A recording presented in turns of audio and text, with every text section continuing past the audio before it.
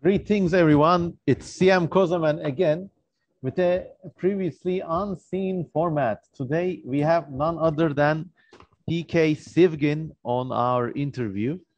He's also, like me, very interested in paleontology, speculative evolution, and like many of yourselves. So let's hear the introduction from Tolga. My name is Timur Sivgin. No problem. Yeah. Sorry. I currently study history and earth system sciences at the University of Zurich. On the side, I work as a research assistant for Dr. Dennis Hansen at the Zoological Museum of Zurich. Online, I think I'm mostly known for my blog, Manus Spondylus, where I claim that I write about paleontology, but really lately I just write about whatever I want. That's the best kind of writing. And recently I also started a speculative evolution project with a friend of mine. Bob Guan is his name.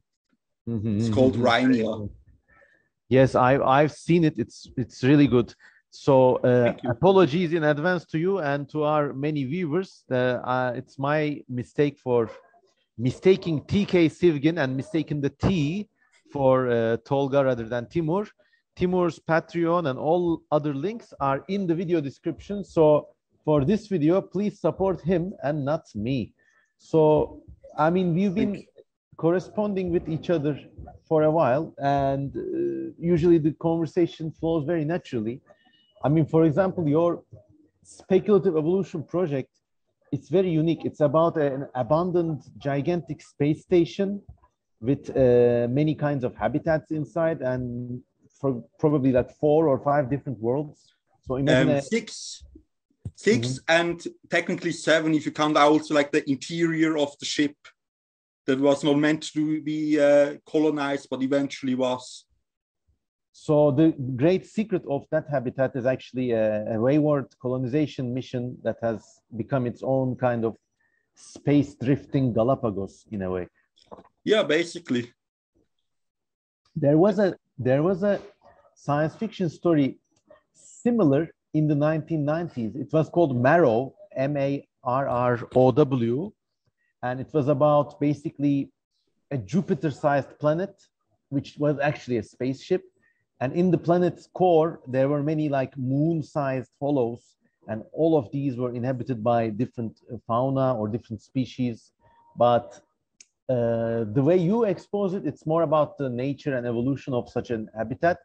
Whereas the science fiction I'm talking to you about, named Marrow, the author of which I cannot remember at the moment, it was more about the race of like nanotechnological, godlike post-humans inhabiting it. But yeah, that was like something nice people can also look up. So, Timur, people like us, I mean, there's you, there's me, there's many other people all over the world, in Australia, in the Philippines, in Sri Lanka.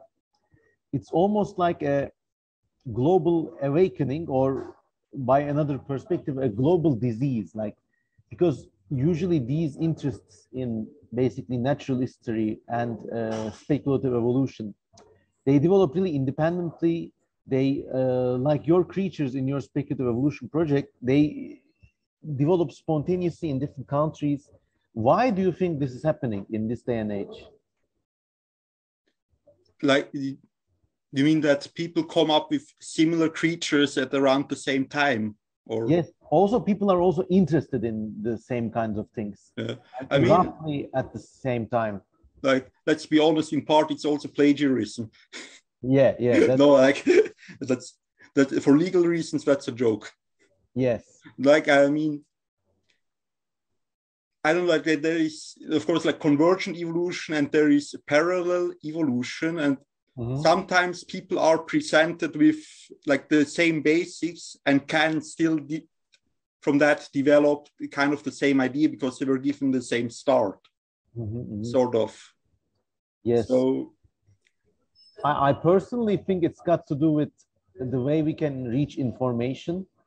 And I think like this stuff was always very interesting, but like 2 generations ago, you could only read about it in books or in maybe 5 museums all around the planet. Then one generation ago, it was maybe like 8 or 6 different books. And now it's dozens of books and websites and platforms. And I think this thing always had an innate interest. But people who write and plan media always used to think in terms of narratives. But now, as more people wake up to the non-narrative world of the internet, I think it's mushrooming all over the place. But I would like ask you another question, the one that I also get a lot of times, which is to say, how do you come up with your ideas, and how do you come up with the energy to maintain and carry out those ideas into completion? Because many people have their own speculative evolution projects, but in the worst cases, they kind of run out of energy after maybe making 5 Instagram posts, or they scribble something on their notebooks, doesn't go anywhere. How do you like come up with the idea and sustain it? I really want to hear that from you. Yeah, for that to answer that, I mean, first need to clarify that this really is a collaborative project between me and Bob Guan. And Bob, he originally came up with the idea of this spaceship that was like colonized by Devonian life forms. Originally, I think he wanted it to be actually like a conlang project, and then it developed into a speculative evolution project. So like what I want to say by this, I cannot answer for his creatures, like he does most of the placoderms. But I have mostly designed, and he later illustrated for me because my art wasn't that good. Like not as you think. I've seen it. It's really good, actually. Thank you. You mean the stripling work? Thank you. So like I've come up with like the side creatures mostly, like the for example, there was this one animal I came up with, the Kriechhecht, because obviously I have to give it a German name, which is a Sarcopterygian that is like semi-aquatic, like it's still obviously a fish, but it has already like front limbs adapted to crawl over short distance, and also it has a neck. A bit like Tiktaalik, but with a neck, basically. Like Tiktaalik, but it looks more like a gar. And you know, that's the thing. The simple idea, I had a fish, but with like a short neck, because most fish don't really have a neck. And I don't know, like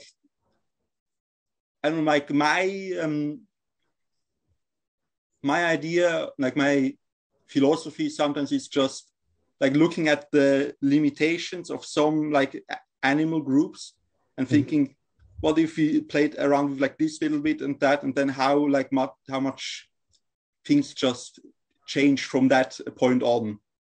That's a very good idea. I mean, looking at like, individual groups and working from them. Yeah, it's a like, really nice. Just playing around with the anatomy even a little bit, and then just like how this like cascades into.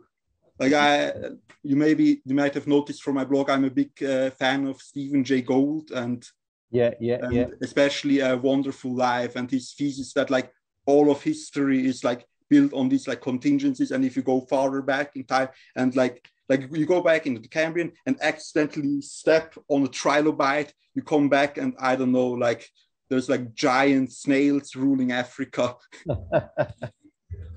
Well, be careful where we step then. Yes, this idea of contingency, Stephen Jay Gould, the book, It's a Wonderful Life, it's actually a very inspiring book. It really inspired me too back in the day. And that's a very hopeful message, I think, at the their end. Basic idea was, I think, like in the Cambrian period, you had also all of these like non-surviving phylums. Of course, in a cladistic sense, it doesn't really matter much, but like only one mistake, or not even mistakes, but like only chance kept one group from succeeding and others from not. Yeah, that is the thing that stuck with me the most, that oftentimes we don't actually have a good basis to say on why this went extinct and this lived on, even though like in many even modern paleontological texts you see like the this sentence, this group died out gradually because it was being outcompeted by the other one. But if you actually look at the data, it's never actually that clear.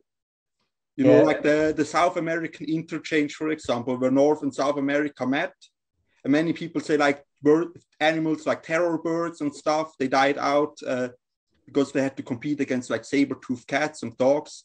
But actually, like the terror birds did pretty well until 1 million years ago and went all the way far up into Texas. But also, I'm reminded of the extinction of pterosaurs and like their supposed quote-unquote replacements by birds. And it's like every 5 years, there's a new paper. First, they say, oh, well, birds really helped them get extinct. Then they say, oh, actually, no, they were like doing quite well and died out randomly. But no one's really sure. Also, it kind of assumes this like different animal clades are like different, basically medieval houses or sports teams. Whereas like in reality, usually there's a lot of competition among species from a same group. But animal species don't act with a kind of clade awareness, or if they did, it would be a vastly different kind of natural history. Yeah, like sometimes this idea of survival of the fittest and like fierce competition, like it gets taken onto like this like metaphysical level almost. Yeah, like you said, like these are like these clades act like empires, nations, and basically. Yeah, that is something in my bachelor's thesis I actually like wrote a bit about that, how we like project how we view human history and like project this back into like prehistory onto whole animal groups. And you see that in like the old imagery of dinosaurs of the Cretaceous, how they look like before the dinosaur renaissance, how like Cretaceous dinosaurs are always like depicted as like these like decrepit and like decaying animals almost. Almost zombie-like, to like signal that their rule is coming to an end and like the mammals are coming now, and Yes, and you see that a lot in like historical images for like the Byzantine Empire. I think was always similarly depicted to like these old dinosaur reconstructions, like how like they're so opulent and extravagant, but also like too ancient for their own good and like near collapse. Well, that makes us Turks the mammals then. It's interesting. the hair.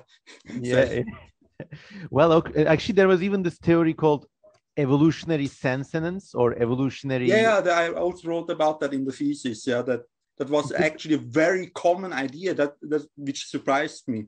The British were really big on it. They used to think that the groups and the evidence they give, even if you read the Webster's dictionary, which is like this enormous English dictionary, it's in that dictionary they say they probably died out due to evolutionary senescence or senescence. I might be spelling it wrong. Senescence, because the senex is a senior in Latin. Yeah, and then the dictionary says, obviously the DD dictionary has a very general view of things, but they say some of the final meat-eating species did not have teeth, and some of the final plant-eating species had outsized horns. But it's once again like, I mean, as if meat eaters were like a kingdom and they had grown up, and there's this silly like good times create weak man create that kind of. There is also like a lot of like eugenic ideas in that, because I think the basic hypothesis of racial senescence was that these animal families have existed for so long now that their genetics have like become deregulated and are running wild. Which is actually kind of silly, because I mean anything that is alive has genetics. We all go back to like this Luca, this like one cell that lived 4 billion years ago.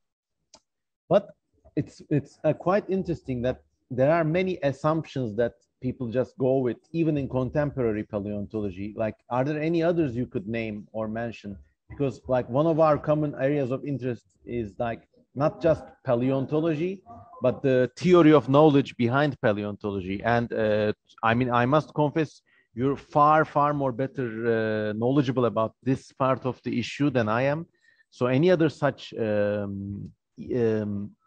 general assumptions that we take for granted even today, what might they be? I need to think about, like,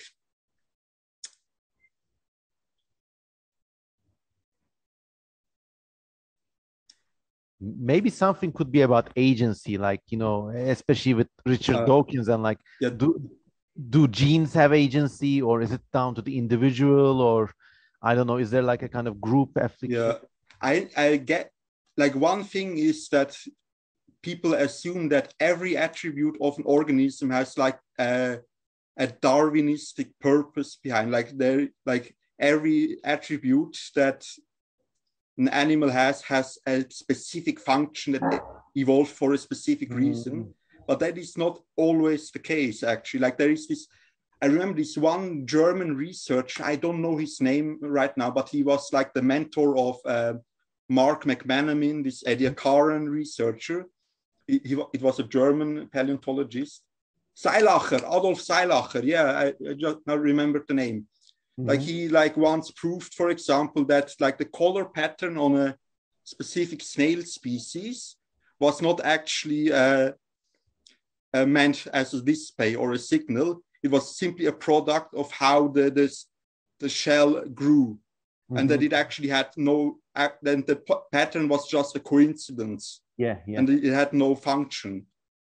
And like sometimes we underestimate maybe like how many things in nature exist just because nobody bothered to like get rid of it, or just because they are not detrimental. Yeah, because it was not detrimental, or it had, even if it has no function.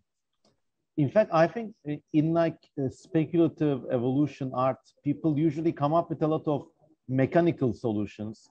People usually come up with a lot of organs and features that are actually there for a purpose. Yeah. And it's actually something that nature doesn't usually do. I mean, when nature does it, the products are extremely like bizarre and mechanical looking. And I think, for example, a good example could be the genitals of cephalopods, that they have this one extended arm, or those weird spiders with giraffe-like necks that. Oh yeah, those. Yeah, I just saw those in your video. So when that happens, it's very rare and it's very beautiful. And I think one of the quirks of speculative evolution art is the ability to introduce more such, let's say, quote unquote, purposeful adaptations into the vastness of nature, which actually has no such adaptations, or very few. Like, many things are there because there are, and nature is actually very good at improvising if things go wrong. There are there's so much redundancy in nature. But then again, it's very fun to imagine a kind of animal with, let's say, a teeth that goes like a corkscrew, or like a big horn that helps it unlock a certain kind of food source. And I think that's a very, like, that's the fun of it, actually. Yeah, that's like one thing I often like clash a bit with Bob when we do Rhynia stuff. Like, when I write a species profile, like, I always inject sometimes like some weird little traits of the animal that the in-universe author is also very confused by, and has like because that's like true to nature. Some animals do a lot of bullshit that to a human does not seem sensible, but it just happens. Yeah. And like Bob's issue when I do that is always, but we need to explain that somehow. And I'm like, do we? Yeah, I remember, like, actually a lot of that quote unquote bullshit makes the animal and makes its image in people's minds. I used to remember, like, I was writing for Snaya that there's this one group of creatures that has black blood, and that's it. No one knows why. And things like that, you know. Or the one that has like this big penis spike, and it's like they cut it, like for a test, they cut it off, and then it turned out it actually had like higher thickness.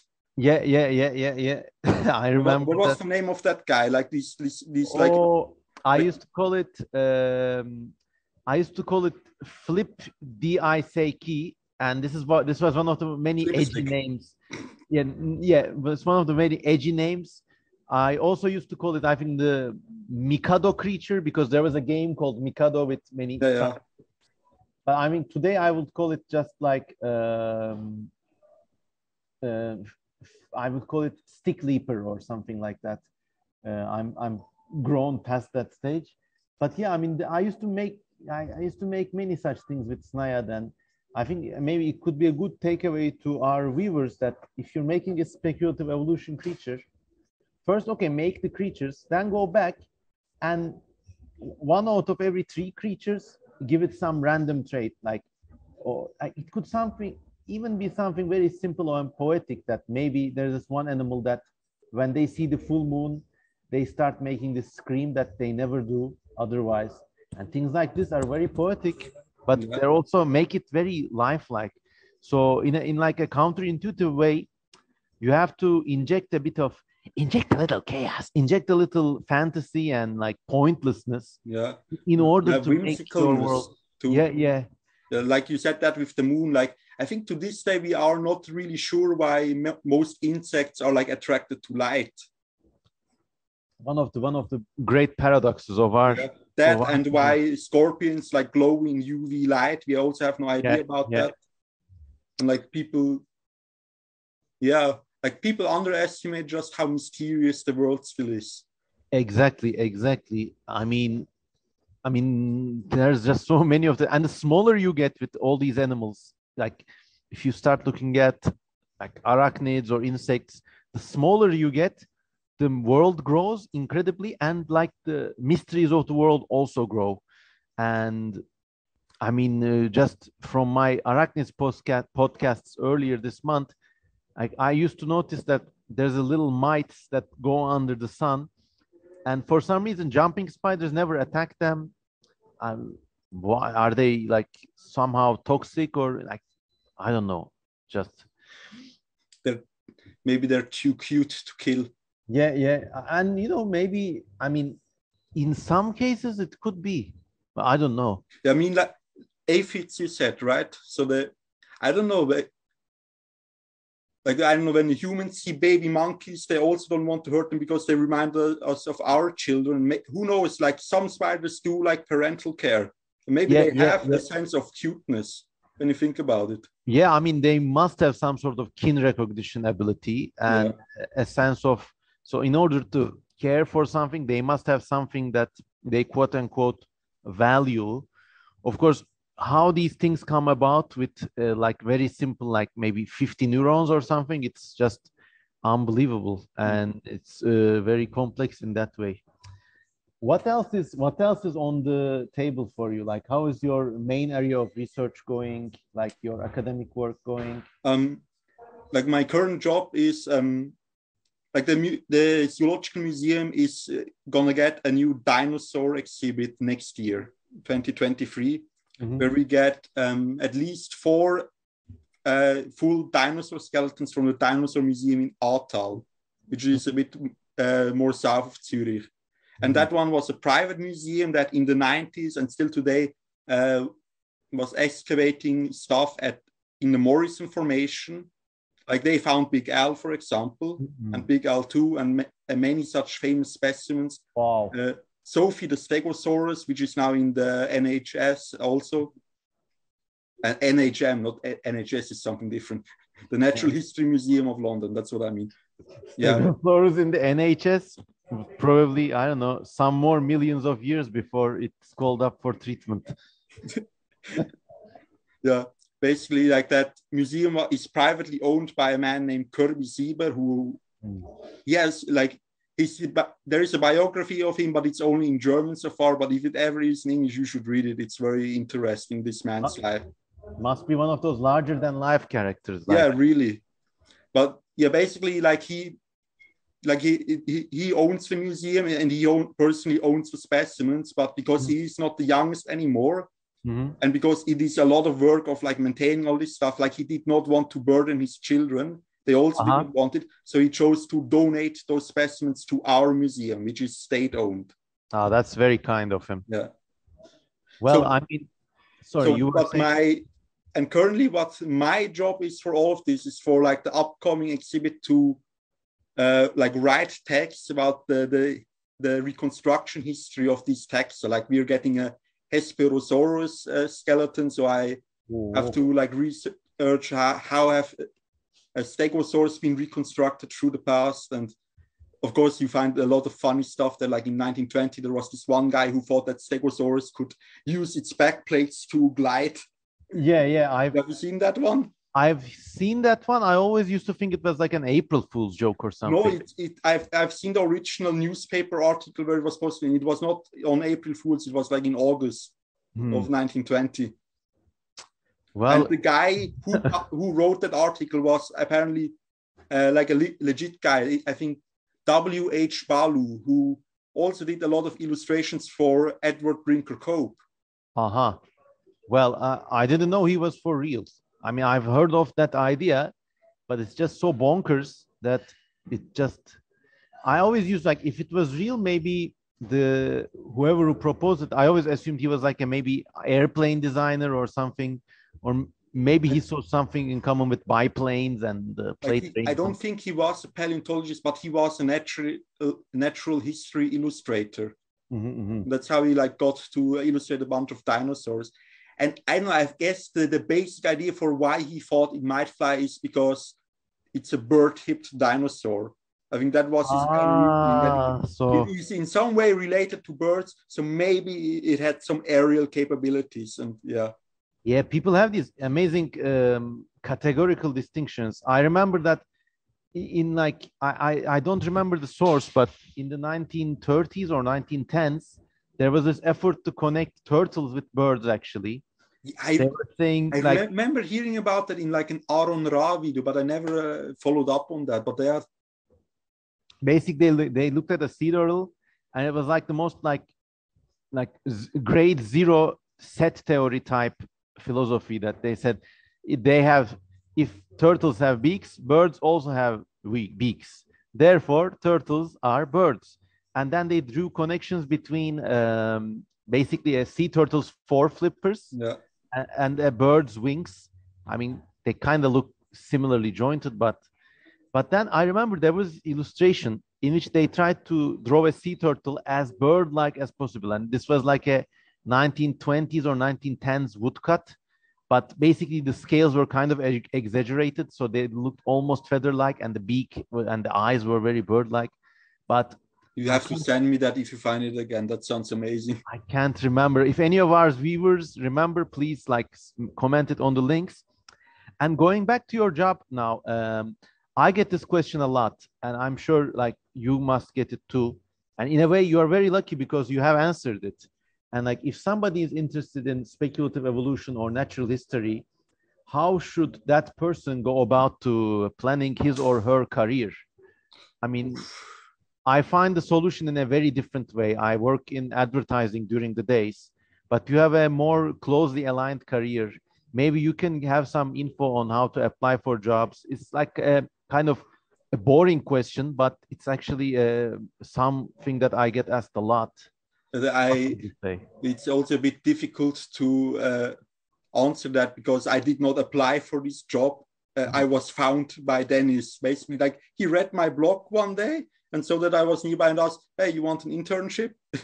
Whoa. And that's literally how it came about. So I was very lucky with that. Like, but I get like, basically, I don't know how. If that offer hadn't happened, how do you think you would have gone about planning your career, maybe in academics or? I always wanted to write my own books, honestly, like not because academic life, it is interesting at times, but I don't think I would want to do this as like an actual full-time job. Same here. Yeah. I'd rather want to do my own thing. So ever since I started my university years, I've started writing some project, and then like I get stalled and I get the next idea and I try that and I leave that unfinished. Like I have so many unfinished things. I guess a good takeaway from this could be that to all of our viewers, that if you're interested about something, write about it. Maybe invest a little in writing skills. I mean, it's actually quite simple to write, but it's actually takes quite a bit of learning for myself as well, basically to write something down on paper, like how to go from idea A to idea B, to how to list your ideas, how to form simple sentences. And if you're passionate about something, you write about it, and like your example, someone will read it. And for good results, hopefully. Yeah, like what you're saying, like my blog did help me a lot with like sorting. Like I originally just started that blog because I had a lot of thoughts about paleontology history and paleo art history, and I know I just needed I don't know the English word, a ventil to let that out. A vent, that's the word. Vent it out. Yeah, like vent it out. So I just made this blog, like I saw, like I think I got the idea while reading Mark Witten's blog. I saw, he used this site, a blogspot.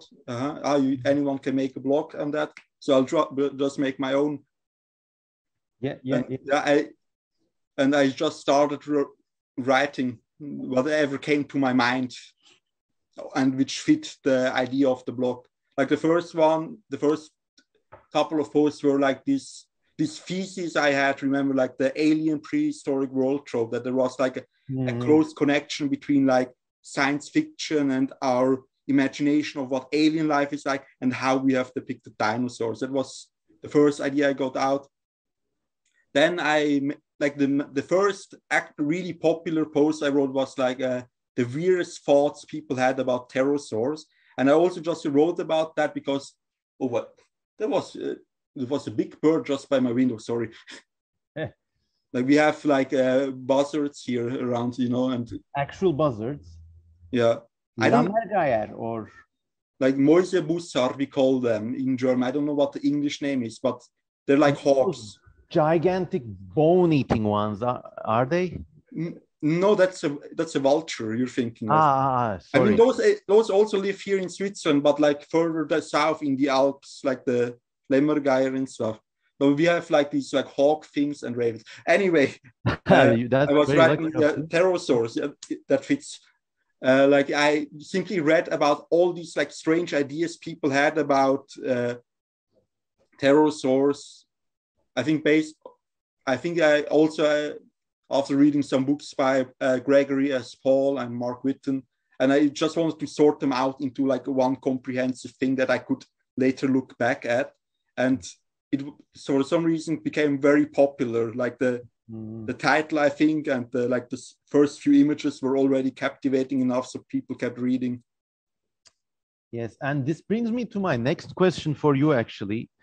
And the next question I get from many people is that how to be a researcher, because in this day and age, many people younger than ourselves, for some reason, because maybe they grown up in the smartphone era, there is this wrong assumption that all human knowledge is already on the internet or even already in YouTube or Instagram. But how would you recommend? I mean, I have an answer for this myself, but I want to ask you first. How would you recommend paleo researchers or like researchers on any idea to proceed? Because one thing that's very, very unique about your writing is that it's very well researched without sounding pedantic and overtly academic. Like, but how do you go? Like, what is your research cycle like? Do you randomly find something and then dig more around it? Or do you like systematically research an area and branch outwards or something else? Like the most basic tip I can give anyone is to learn how referencing works and how to read a bibliography. Because then you can just based off one book, like build up basically a network of references. If you understand, this guy is quoting this guy, and you go to the bibliography and you see, this was published here and there, and then you basically can look up anyone's claims that way.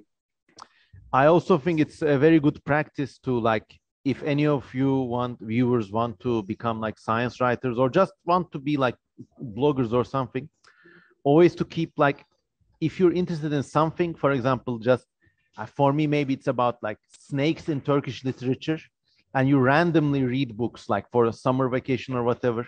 If you see something that interests your mind, write that down, like keep a little notebook and write that interesting thing down with the source, with the page number, and then categorize these. So maybe you have some references about pterosaur evolution or like snakes in Turkish literature, or I don't know, some like weird legends from Swiss mountains or something. Like, and I think like old school reading is always a very good, like, because it keeps your mind sharp and you keep acquiring new information. And like our minds, we think linearly, but when we read things, like we are exposed to that writer's point of view, and always opens up new like. So I think it's called blind research in academic circles, but it's very important. Yeah. Also, a very good idea, I think. Like when I used to go to vacations in Italy or something, it's a nice seaside holiday. One day I would take off, and every little town in Italy has a public library. Go there, and I don't know how to read Italian, but I would just look at these like local books. Like there's an amazing wealth of information in any language that's just sitting in libraries waiting to be digitized. And when you're in a library, you're also researching blind, like something catches your eye on the shelf, and then you discover a new angle that you never had thought before. So that happens to me sometimes. Like I remember there is this one book I'm trying to write about, like fossils of Switzerland, like little project for myself. And I had to look up a 1980s paper about a fossil site in the Czech Republic, in Rhynia, which is from the Carboniferous, because that was like the closest reference I could find to like tetrapods that from this time and the general area. And it was nowhere online, so I went, of course, to the Zentralbibliothek, the Central Library in Zurich. And when I do stuff like that, I, of course, go directly to the book. But on the way, I always see like some, from the corner of my eye, like some interesting books. And sometimes I just take like a screenshot with my phone of the cover and like the number and stuff so I can find them later. And I found some really fascinating stuff that were like a 1980s book about the geography of the moon. Which might be a good segue into like the next topic. Whoa, unbelievable. Wow. So this is Johannes Kepler's vision of the world and space. That's what we originally want to talk about. Yeah. Our plan was that, but but no, we diverged into many random errors, and it's many random areas. I mean, that's the fun part about podcasting, isn't it? Yeah. So now, actually, it's been an hour, and a really like loud and disturbing kind of trap music started in the background. I don't hear it. You don't hear it? Okay. No, it's fine for me.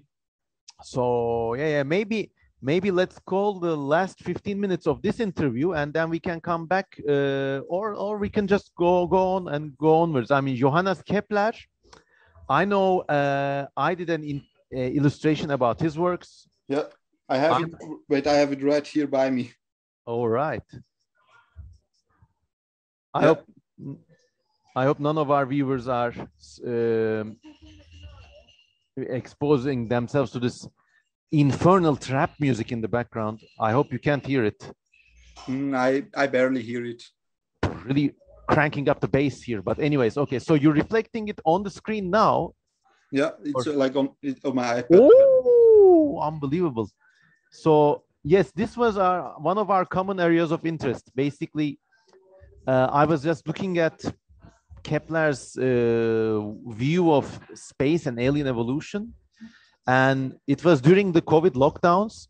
So my wife and I, we were like viewing the entire Studio Ghibli animation series. So like every night there was Ponyo or Totoro or Pompoko, which is one of the greatest. So I wanted to create a kind of Miyazaki-esque fantasy. But, I mean, what are you going to do? Just like some creatures on an airplane or something? So I had this Kepler book in the corner of my mind. Okay, so and I'm going to give it the honorary Studio Ghibli treatment. So if you show it to the camera now, that's why the colors are very bright.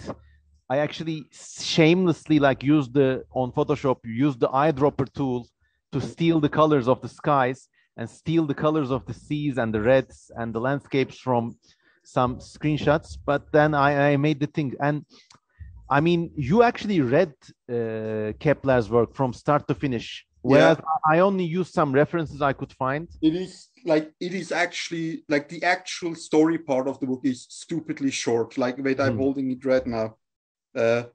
26 pages. Oh. Like, yeah, but here's the caveat. There's like an additional 80 pages of annotations. Anna, for just those 26 pages? Yeah, like almost every sentence has like an annotation where Kepler explains, I describe it this way and that way because of this research I have done. But should I tell the people that are listening what the book is about first? Yes, please. Yeah. Let's go with an introduction there. So the book is called Somnium, or which means sleep or the dream. And it is written by Johannes Kepler, a famous German astronomer and astrologer. It needs to be mentioned. Like back in those days. Küçük çay alabilir miyim abi? I just ordered a little tea, but do go on. Yeah, it's fine. Like it should be mentioned that back in those days, like we're talking about the early 17th century, astronomy and astrology were basically the same thing. Like people were not studying the sky purely out of like scientific research, but because they hoped that if they can correctly predict the motions of the planets and the stars, they could maybe also predict other things about the future. Acts of the kings, and I think also alchemy was a big part of that too. Kepler actually was the court astrologer of the German emperor for some time when he was in Prague. So like many of our viewers might find it surprising, but a lot of science actually evolved out of anti-science. And I think it's also one of our common interests to like chart the evolution of the scientific progress as well, scientific knowledge as well. So I read this Levania, and he predicts, he thinks the moon is a very like protean changing realm. There are like one hour there are these oceans and seas, and the next hour it's frozen. Next hour it's boiling. Let me go on more a bit. Please do. Yeah. So the book was originally written in 1608, I believe, but it was only published 4 years after Kepler's death by his son for probably very particular reasons. So basically, Kepler was writing this. We need to go actually a lot further back than Kepler. We need to go back to like the Copernican revolution to really explain the full context, really. So like for the majority of like late antiquity and the Middle Ages, people believed in the Ptolemaic model of the universe, which was not just geocentric. So like Earth was not just in the center of the universe, but Earth was basically the whole material world, because it was thought that the Earth was encased in multiple crystal spheres. Like that idea goes all the way back to Aristotle, like in like, I think 7 to like 24 crystal spheres, and which are made of a material called ether. And the planets are not physical objects like the Earth, but simply were like stickers made on, like plastered onto these shells that like around the Earth. So like for most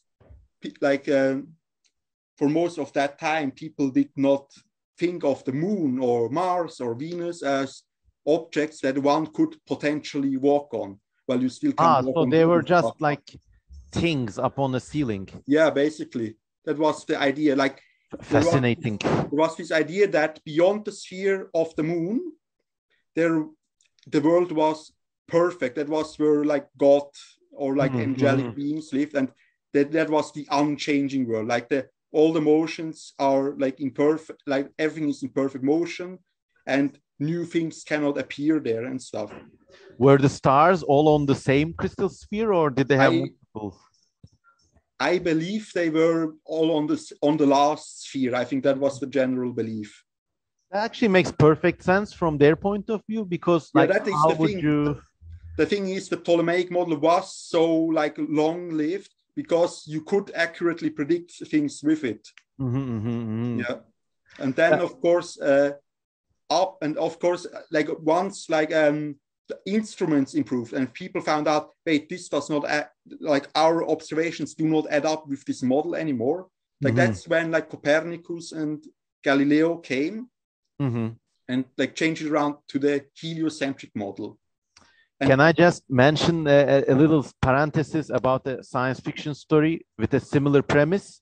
It's called Crystal Spheres by David Brin.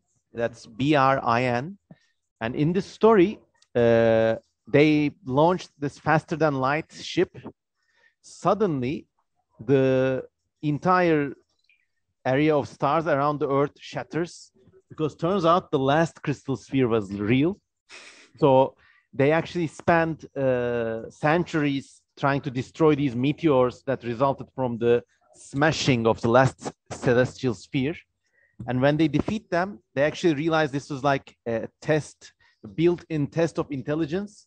Because if you manage in this story faster than light speed, if you shatter the sphere, and if you manage to combat the asteroids, then you are cleared as a galactic intelligent species to join the Federation of Spacefaring Galactic Species. There is a very similar book by Terry Pratchett. It's called Strata, where it's about like this alien race that builds like fake planets with like fake geologic history. So the people who are eventually placed on the planet will believe they evolved naturally. And at some point in the story, they find this weird ball in space and they go inside and it's a flat Earth with like a geography reminiscent of like these medieval maps. And like it's strongly implied the people there like are later evacuated to like a replica of our modern Earth. And it's like implied. So like all those maps, all those like star models and stuff were real at some point. They were just living on a different planet. But those are very good, very good. There's, I think, an entire genre of like alternative, let's say not speculative evolution, but speculative physics like that. Alternative cosmology, I think, is the best term. There was also another book about, the name eludes me, but it was about what if the Ptolemaic view of the universe was correct, and basically they go like, it's set in the present day, but ancient Greek civilization has survived until the present day, but all the physics are like Ptolemaic physics. So actually, they have. I remember you talked about this one in like one of your previous videos. I remember. Yes. And they perform space travel by simply putting a piece of the moon on their ship because it's lighter than everything. Yeah. It floats. It was unbelievable, and they had like spontaneous generation as a science. So basically, they just leave some hay and like mix it with sweat or something to create little baby sheep, which they then like slaughter and eat on the spaceship. It was very. They also had these like anti-parabolic trajectories, because in those days people used to think that physics, if you like shoot a gun from here, it goes here, and if it runs out of energy, it drops. It's like a direct sawtooth triangle. So they have weapons that fire that way. Actually, it's basically combining like a howitzer and a mortar, and you can't hide behind the defilade. It was like fun. But anyways, going back to your narrative of the Copernican revolution. Of course, there was like growing, like once the Renaissance and the early modern period started, there was like growing doubts about this model with Giordano Bruno, Copernicus, Galileo, and stuff. And of course, they promoted this geocentric. But technically, Giordano Bruno did not actually promote a geocentric model, but was firmly of the opinion that there was no single center of the universe. So he already had quite a modern view that way. But that was, very of course, even more radical. Yeah. Very ballsy move, I mean, in those days. Like Giordano Bruno, people kind of sometimes underestimate why he was put to the stake. It was not just because he said the earth does not revolve, the sun does not revolve around the earth, but he also said some religious things that were quite heretical at the time. Like I think he promoted a view of pantheism that simply was not in line with the Catholic Church. But I think we will get back to Bruno later. So basically, of course, like Copernicus proposed his idea of heliocentrism. So he himself also had some problems with that model because Copernicus still assumed that all the motions of the planets are perfectly circular. So like the moon and the Earth and Mars and Venus like revolve around the sun in like perfect circles, which does not quite add up if you like, for example, track the movement of Mars across the sky. You see it sometimes goes it's not a perfect circle. And it completely goes back and then it goes further again. Did they come up with an intermediate, like not crystal spheres, but bouncy ball spheres, basically? That's similar. They created something called epicycles. So the planets move around the sun, and on their orbit they also revolve around an invisible point. So it's like an orbit within an orbit. So that was the way they fixed it back then. And Kepler's major contribution to all of astronomy to this very day are, of course, his Keplerian laws. And the basic premise is that the planets do not revolve around objects in perfect circles, but in ellipses, which is the simplest way with which you can actually explain these motions across the sky. So before Kepler, no one had thought about the inhabitants of these spheres, or like that is not true. That is then the idea of heliocentrism goes actually farther back than Copernicus. Like the ancient Greeks were already thinking about stuff like that. Like Aristarchus of Samos, from ancient Greece, I think like 300 BC. He already proposed that the sun revolves around, that the Earth revolves around the sun. Yeah. But did any of these people imagine like the inhabitants of other spheres, or like things living on the sun or something like that? There is one novel by Lukian of Samosata. He was a Syrian living in Samsat, which is today Turkey. Like he wrote Vera Historia, which I think today is mostly translated as true story or true history. Is it the one about the ship that gets caught in a water sprout? Exactly. Or a whirlwind? It's about like a cruise similar to the Odyssey, and there is like a giant storm that picks up the ship and throws it into space. And from space they sail to the moon, where they like a race of aliens that is like all male members, and they reproduce by fucking each other in the knee. Oh my God. Yeah. And they go to war with people on the sun by having spiders weave a net between the sun and the moon, and then they walk across the net. The more I learn about these stories, it seems that there was like a genre of these, and there must have been so many like crazy kneecap shagging, spider riding, tornado dwelling science fiction tales. There is a reason, must have been lost. There is a reason why that is, because Lukian was not for real. Like what he was writing was satire, actually. He was actually like, there apparently were many novels at the time, according to him, and that claimed to be like this, but also claimed to be real or to be a real ancient myth. And basically, what Lukian was, he called the novel True Story because in the first sentence it is truthful about the fact that it's all made up. So he wrote, the point he was trying to make is any asshole can write down whatever they want into a book and then claim it to be like an authentic myth that maybe is true, and then like sell it that way. And what he is basically writing is like the most ridiculous things he could come up with to illustrate that fact. And in a way, it's similar to those crazy American newspapers, National Enquirer and all that, like where they says bat baby gives birth to a six-headed spider child, or like. Yeah, but Lukian was explicitly trying to teach his readers something about credibility and not being the thing. But the thing is, what this probably tells us is that he probably did not actually believe that interstellar travel was possible, that there were people on the moon.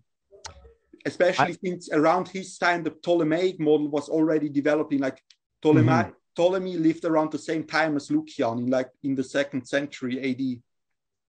I think in the last 5 or 8 years, at least one flat earth believer must have found this story, and contrary to its writer's expectations, they must have said, there's the evidence, the ancients knew about it, and that kind of stuff. There are still people in the US that believe in heliocentrism. And so geocentrism. I keep mixing it up. Sorry, they still believe in geocentrism. Interestingly, I've seen one who believes in the Tychonic model, with which I think we can keep up again with Kepler, because Tycho Brahe was his teacher in astronomy.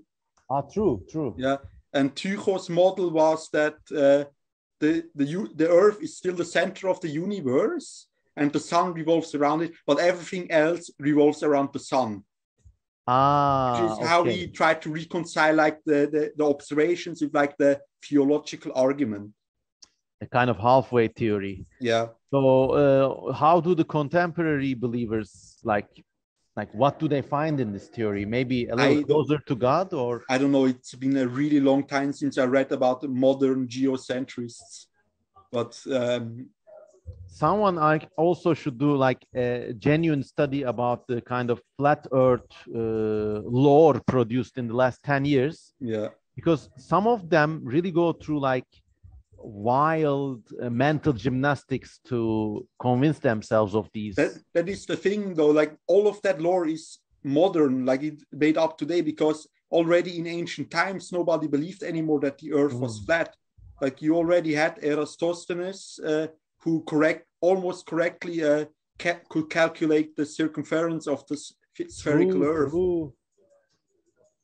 So, I mean, but I mean I think the flat Earth lore is like an entire field of study in itself. So anyone wanting to embark on a long and arduous research trip, or maybe wanting to do a PhD, there's your one of your subjects cut out for you. Yeah, I bet it would be a very good research subject for anthropologists or folklorists, because it tells a lot about human psychology, how people can like basically turn the whole universe into their fan fiction. Yeah, very true. And also that there's these like genres of like, so some of them are like they are trying to deceive us, or some of them are like the ancients were right. Like there's areas of overlap usually, but like when you're committing to a something like the flat earth, some of them are like more like about a very contemporary form of dare I say American ego gratification, which is to say like, here is one man and he asks one question and he was right, and that kind of thing. Whereas others are like more like occult or like hidden sacred knowledge. Some of that bleeds into these like anti-Semitic conspiracy theories. Like I've even seen things like the Jews are hiding the flat earth from us. Like literally every modern conspiracy theory you could think of goes somehow back to Jews. That's like the very like conspiracy theories are fun when it's about like Bigfoot or aliens and stuff. But like at some point, I bet there is some Bigfoot conspiracy theory that also has something to do with Jews. Like for some reason, they always like these theories always find a way to make it anti-Semitic. It's a ridiculous. Yeah. Like there is legit this one like UFO abductee who claimed there's two races of aliens. One is evil and has long noses. The other one is blonde and Aryan. Oh my God! Like he made aliens anti-Semitic, and I'm like, there's also alien Aryans and alien. Oh yeah, like that is actually a significant part of like this modern UFO folklore, that there's like these Nordic aliens. Yeah, true. I mean, George Adamski was the first to suggest these like really blonde. Yeah. But I think he was the one who also proposed that there's these long-nosed aliens. Was it Adamski? I don't know. He invented Jewish aliens. Yeah, I think so. I remember like, I mean, based on my sketchy readings of this UFO lore, before like the gray aliens became popular, the best way to imagine aliens was these like Nordic, like angelic things, because there was no other template for alien creatures, or like they saw them as like ascended people basically. Yeah, which they were also like, to me as a child, I was reading a lot of UFO magazines and stuff. they were scarier than the gray aliens, because a gray alien to me was like, okay, a monster basically, but something who's like uncannily human with like extremely bright and there is one thing worse than a monster, and it's a racist. Oh, very, very true. I mean, I used to be like more lenient about these flat earthers and stuff, especially like before, let's say 2018, 2020. But towards 2020, I would say, okay, let live and let live. You know, these are like just these normal quirky guys. You know, they have they're not hurting anyone. But then they suddenly and rhizomically metamorphosed into the QAnon movement so fast that it was like this kind of like a threshold of polarization had been crossed, and I was like, whoa, okay, maybe live and let live, but also preach what you know is right, you know. But that's a whole other area of popular culture, and of course the stresses societies are laboring under today with all wars and currency crises. And also it really doesn't help that some conspiracies are true. So like the coup attempt in Turkey, or like the whole Epstein debacle in the United States. So like you can never be so sure. So yikes in that way.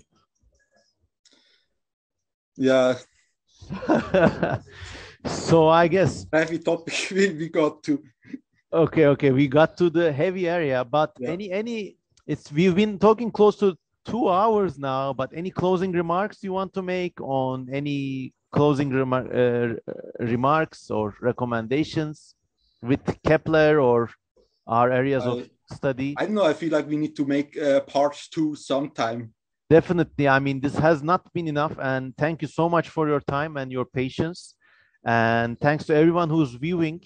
And please, if you liked this chat, support Timur's channels and Timur's Patreon.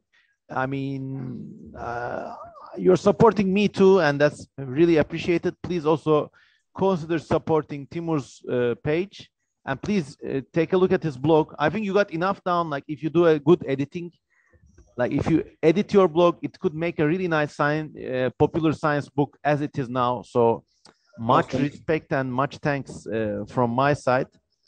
And thank you for your time once again. And any other closing points, closing comments? Yesterday I watched Jurassic World Dominion in the cinema. And it definitely was a better series finale than Rise of Skywalker. Oh yes.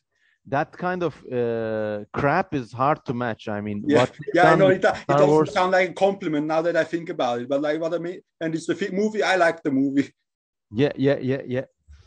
I'm gonna see Jurassic World tomorrow, maybe, or Jurassic. What's it called? Jurassic World Dominion. Yes.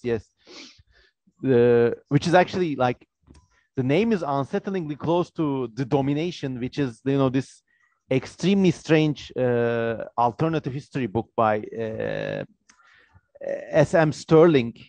It's about basically everything goes as wrong as it can in the past 200 years, and a group of super racist South Afrikaners end up dominating the planet with nuclear weapons and spaceships. And I think I remember hearing about domination. Like what was like this YouTube channel, alternative history. How he made like a 3-part video where he looked at like the old history iceberg. I think he did one at some point.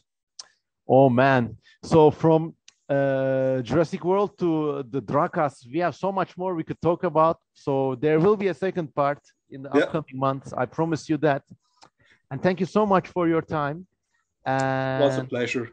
Yes, have a nice day, and thanks to you all for listening to us. We can stop recording. Okay.